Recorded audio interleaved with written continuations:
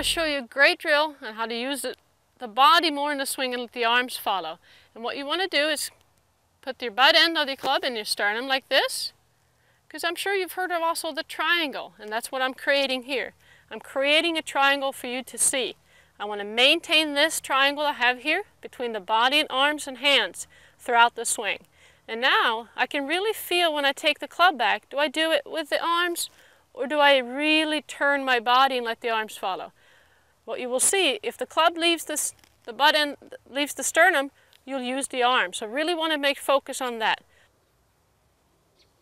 So when I've rotated in the backswing, you can see that I've maintained my triangle and the hands are in front of the body. A great way to also finish this backswing is to hinge the wrists so I get a good position for my backswing. Hands are in front of the body, the club is parallel to the target.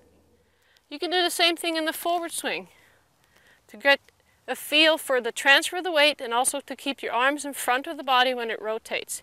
Keep the butt end of the club into the sternum throughout the swing.